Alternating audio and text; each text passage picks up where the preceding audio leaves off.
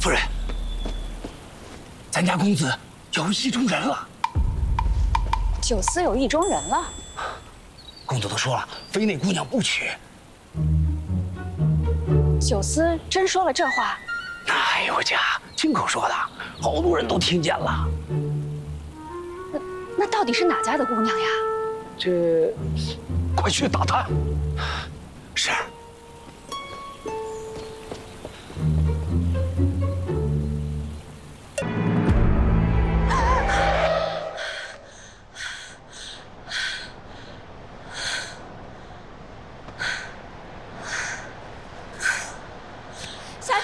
小姐，不好了，小姐，怎么了？咱们家和顾家定亲了，要把小姐嫁给那顾九思呢。不可能！你说的什么梦话？是真的。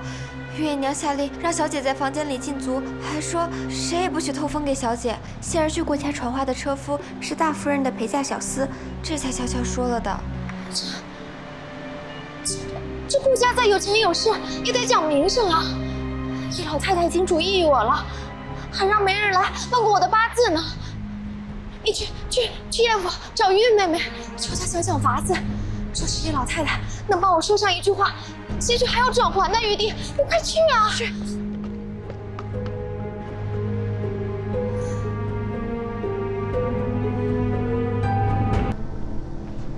我们今日登门是替小儿九思求娶柳大姑娘的。啊？ 坐下说吧。啊，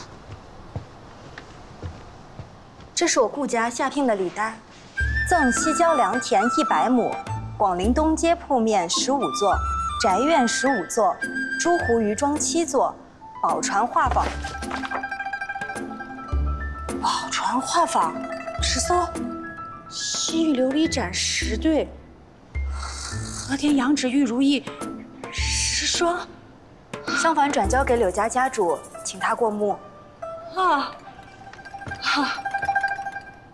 不过我们听说，贵府即将与叶家定亲，可有此事啊？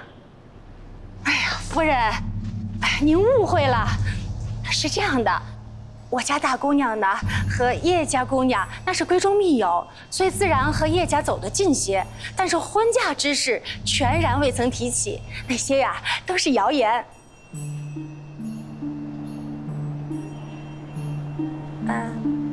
若是我家家主点头，不知何日可以下聘啊？今日点头，明日便下聘。我们也希望越快越好。 夫人，该不会是消遣我们家的吧？像顾家这样的高门大户，那岂是我们这样的人家能够高攀得上的？小儿九思心慕你家柳大姑娘，我们诚心上门求娶，还怕柳姑娘不愿意呢。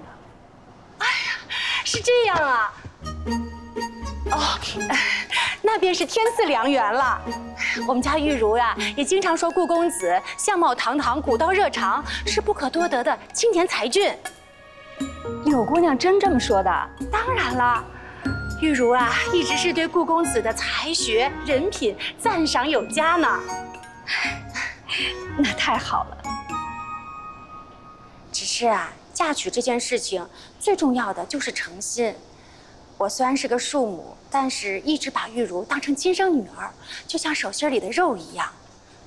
这些年来提亲求娶的人自是不在少数，但我觉得头等重要的事就是要把她许给一个有诚心的人家。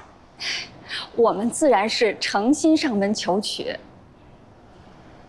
这些聘礼对于寻常人家来说自是贵重的，但是顾家大富大贵。 不过是9牛1毛而已吧，怕是看不出太多诚意来。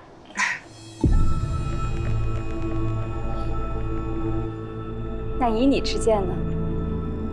我觉得良田100亩，店铺15间，少了一点儿，至少也应该良田120亩，店铺18间。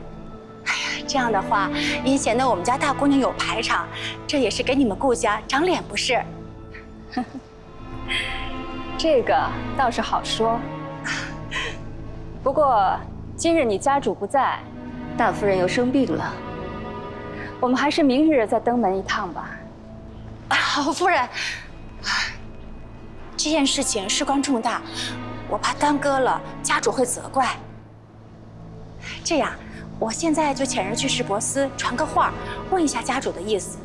市舶司离这里不远，等到夫人回到府里，怕是话已经传回来了。甚好。对了，柳姑娘的生母，你家大夫人的意思，也得问清楚。那是那是。今日我们先告辞了。夫人慢走。